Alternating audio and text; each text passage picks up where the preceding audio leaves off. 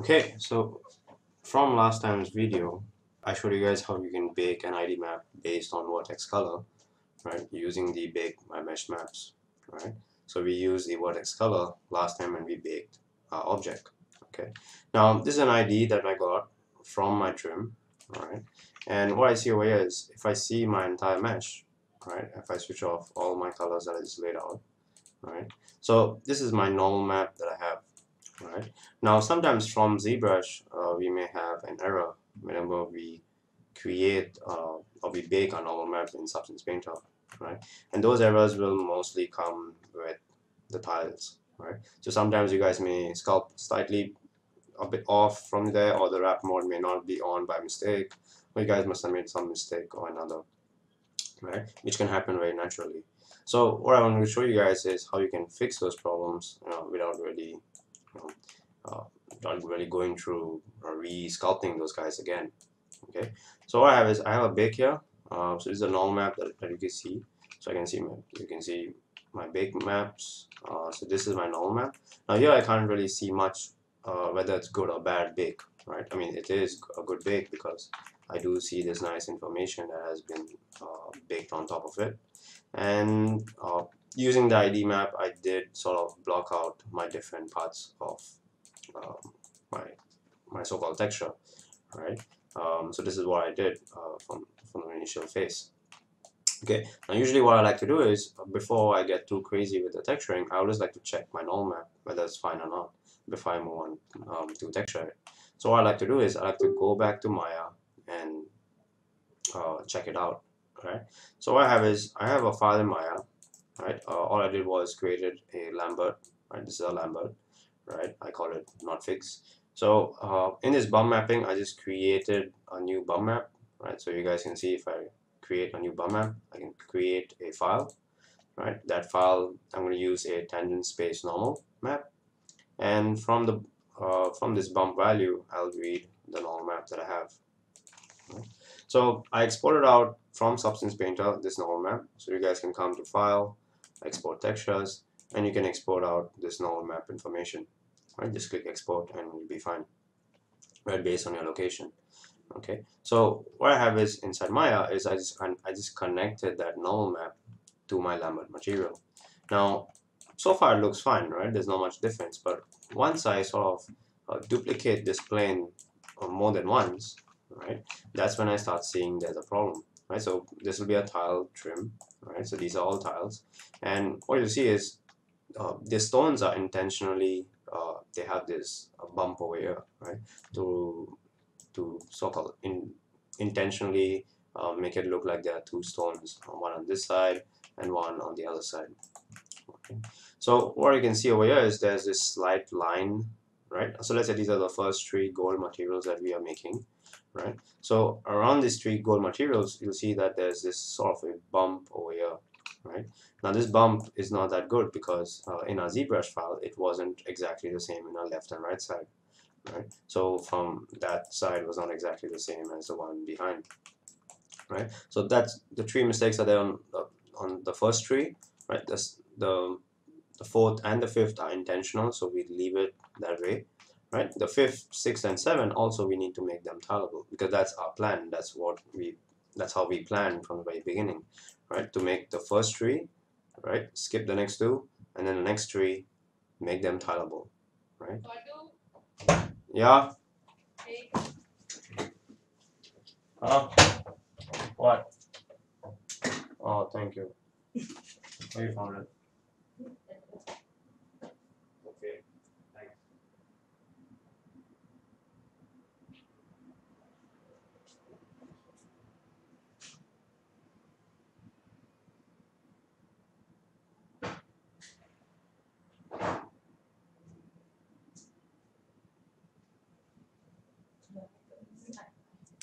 Hmm.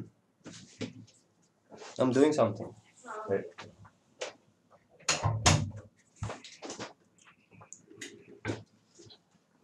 All right, I'm back. So as I was saying, where did I still leave off? So we got the error over there, right? So we're just gonna see how we can fix the error, right, on the first tree, um, leaving the next two, so 4 and 5 is leaving, 6, 7, 8, we continue fixing this, right? So the fix for that is inside of Photoshop, what I have is I import this normal map inside Photoshop, and this is a DirectX normal map, so we can see the green is underneath because DirectX is the opposite of OpenGL format. So if I come to other, and what I'm going to use is I'm going to use this offset value. Now I need to know my image size for this. Now my image size is 4096 by 4096, right? This image size is telling me that, okay, this is a 4K map, right? So what the offset will do is, what I wanted to do is, I want to offset it horizontally, right? So you can see this horizontal offset and this vertical offset, right? What I'm going to do is I want to offset it by half, right? So half of 4098 is 20484648. 2048, yeah, right. So that should give you technically exactly half of 4096. Sorry, right. So 4096, 2048, 4K map, 2K map, whatever. Right. So what we can see is once we zoom in, we can sort of see that in a normal map we sort of get this arrow, right? This line that is pinched over here, right? Now we want these two intentional ones over here, and we want to fix the rest of the tree. Right? So one way to fix that is, let's say I duplicate my layer. What I have is I can just come to this spot heating brush. Right? I can just come to this file and I can sort of paint this around, right? Depending on my brush size. So I can increase the hardness if I want, right? That'll just sort of blend them together, right? And I can do this, I can spend time doing this. I can use the clone tool. There are all types of tools inside Photoshop, but I find this one to be the fastest. Right? So if I come here, if I just start blending them in, so these three sort of give a nice blend from here, right? And that sort of fixes it. Then you just have to manually fix these small ones. These small ones are sometimes a bit too difficult. They won't work super perfectly, and then you can keep fixing it the way you wanted to fix it, right? So first tree, these are the first tree. Just be careful with the corners because you need that for the information, right? So I already sort of did a fix, right? Did a very simple fix over here, nothing that great, right? And after I did this, right, all I left to do is to unoffset them back. So come to your filter, other, offset, and just use the same value. So now we'll go back to its initial position.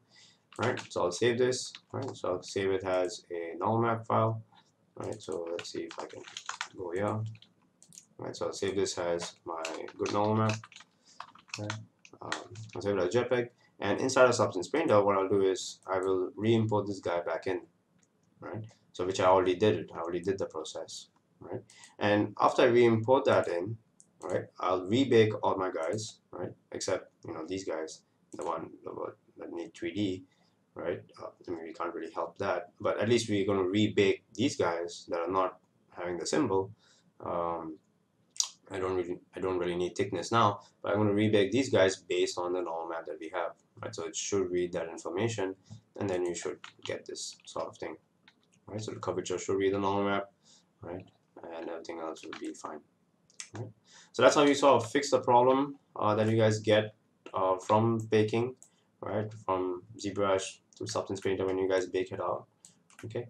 And I think it will happen.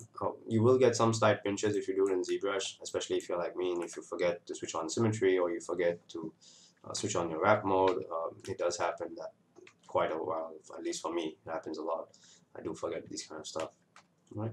But I think it's a very easy fix. I think it'll not take you more than 10-15 minutes to fix this, guys, right? But I think ZBrush gets you pretty close, right, to get this trim set done, right? And from here onwards, it'll just be pure texturing. Now, last video I did mention that it'll be a time lapse, so I'd rather put the time lapse after this because I think this is important to tell you guys about, right? So hopefully you guys understand this, right? At least you understand where I'm coming from.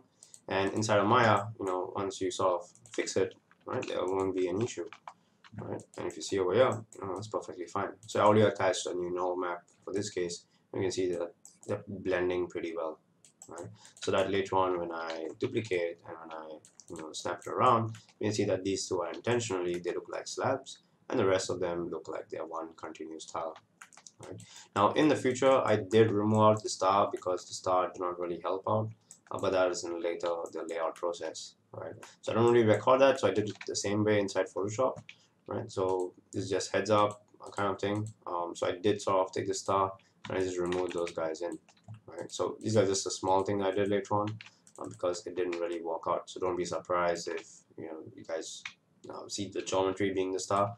So later on when I bend these guys, what happened was the star was bending too, right? So I realized that it was getting deformed and it was taking too much polygons, so I might as well make it a new geometry, right? And just use any, since it's a very small piece and no one will see so much, I think it's fine. Right? So hopefully you guys sort of understand this, right? Understand the process, understand the pipeline, all right, and hopefully, yeah, you guys learn some stuff. All right, so see you around. Bye bye.